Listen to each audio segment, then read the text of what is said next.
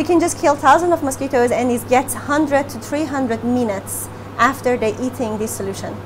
We find a molecule producing by the parasite, malaria parasite. We can add these molecules to any solution, and that molecule actually make us tasty for mosquitoes. And then if we add this molecule to other products like beetroot juice, we can make a product can attract the mosquitoes, and if we add a trace of toxin in it combined with this molecule, mosquito eat on it and die.